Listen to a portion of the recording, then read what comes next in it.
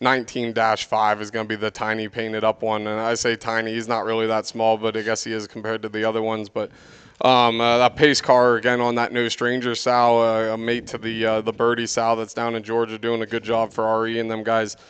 Man, I'll tell you what, that one may be a little smaller in pounds, but if you watch that one and study that one, the way that he's made and the way that he's designed, that one feeds, and I think he feeds for a long time. And that's one of my, maybe like Jim would like to call him a sleeper pig, because I don't think you should look much past that one. He's got every indicator to be a great one, and the way his ties in and he balances and he's correct. Man, I tell you, for being the small little one, he's fluffy and he's big-legged. He uses his joints the way they're supposed to, and his skull shape is correct. I think that one just feeds and feeds on to being an awesome kind of 260 to 270 pound type of one. Is he intact? He is intact. Yeah, so and that's another one you can mark down kind of as a dual purpose kind of thing too. Again, because of the skull and the bone work he's got, and the extra flex he's got in his top, and man, that one there's got a big hind leg, but it's not posty at all. He flexes it behind his tail head the way he needs to, and gets out and goes.